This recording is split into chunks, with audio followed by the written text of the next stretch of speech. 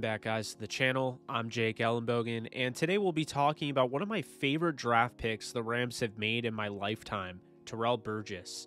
The safety from Utah, third-round pick in the 2020 NFL Draft. Not only have I interviewed twice on the Downtown Rams podcast, not only do I know him a little bit, great guy, but on top of that, he's a pretty interesting story coming from a powerhouse secondary over with Utah. When you look at what Terrell Burgess brings to the table, this is somebody that from the get-go really was kind of put behind everybody.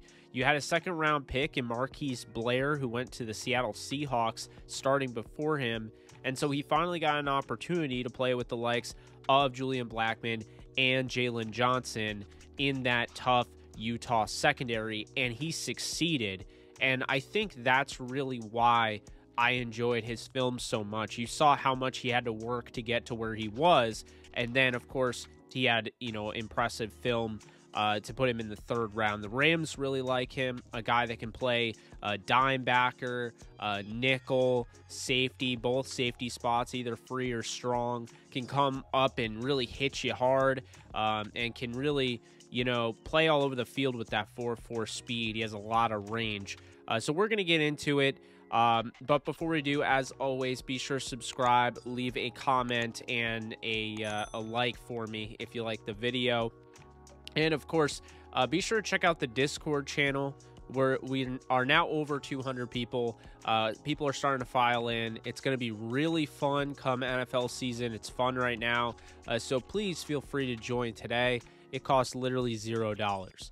Anyway, on to our video. So 17 games, you know the rules in the projection series. We have two more videos, guys. This one, and we have Taylor Rapp coming tomorrow, and that will be the end of this series, which I really appreciate you guys for watching and staying in touch with. But Terrell Burgess, the rules, 17 games. I have 61 tackles.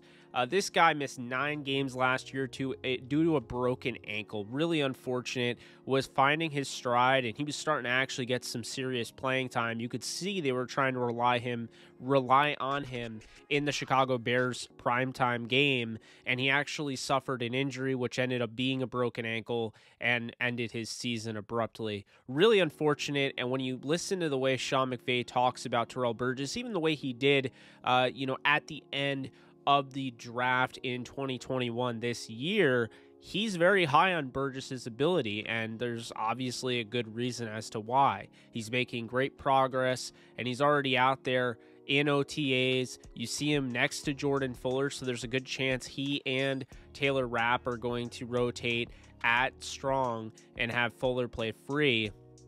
So I have 61 tackles. Burgess is one of the best tackling safeties I've seen coming out of college in a long time. When you look at his ability, obviously he wraps up, he gets great form, but this guy has some pop behind his pads, and you're going to see that first and foremost on any film, piece of video that you find with Terrell Burgess. You found it even in a short amount of time playing with the Rams last year on defense. He lays the wood. He can do that. And so he may be a little smaller, but he's definitely a feisty one, and he's got a lot of speed. I have 61 tackles because of it. I do have him splitting time. Taylor Rapp, I don't know the extent of where that will go. But if you ask me who should start, I would definitely say Burgess. Moving on, I have 8 pass breakups. Again, we talk about the range. You talk about the ball skills and the mobility in this guy. He can move extremely well. And obviously, I'm not going to penalize him because of the broken ankle. I think he'll be back 100% come September. I don't expect to see a fall off in that regard as an athlete. I have 8 pass breakups because of it.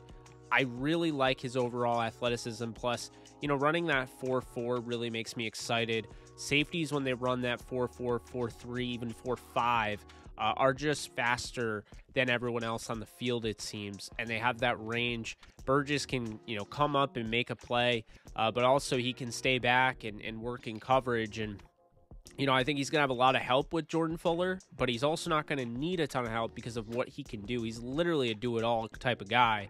So I have 8 pass breakups. Again, I have 2 interceptions, ball skills.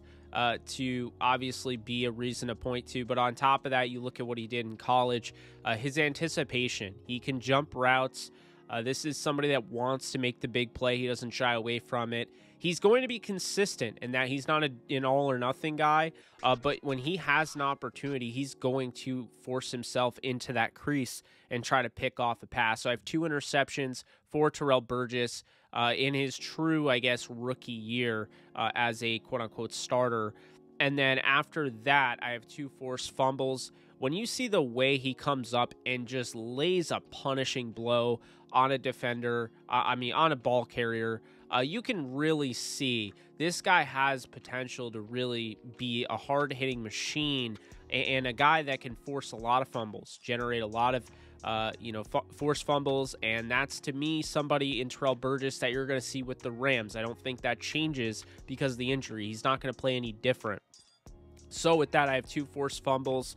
The Rams are going to have, fumbles everywhere from, this defense and their ability to hit, but also strip the ball and, be methodical in that approach. And then finally, I have Burgess on one of those interceptions, taking it back to the house. When you look at what he did at USC in 2019, it was really impressive. That interception was really the thing that kind of put him on the map in the national scene. That was a huge play and a big time moment at the Coliseum.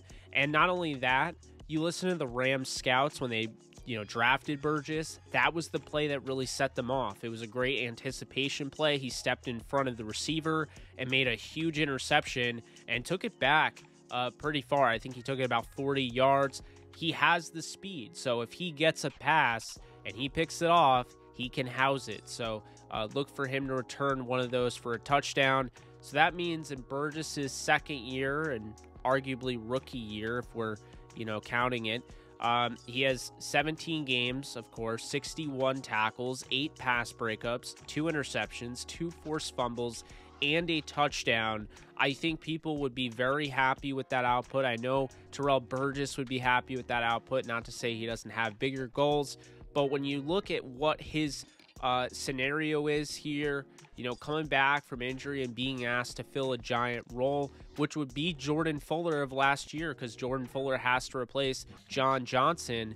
I think you can expect some good things out of him for sure. And this is a guy that, don't be surprised if he rises into, kind of a Quandre Diggs type of guy, a do-it-all type of safety. And Quandre Diggs was a Pro Bowler last year, I believe an All-Pro as well.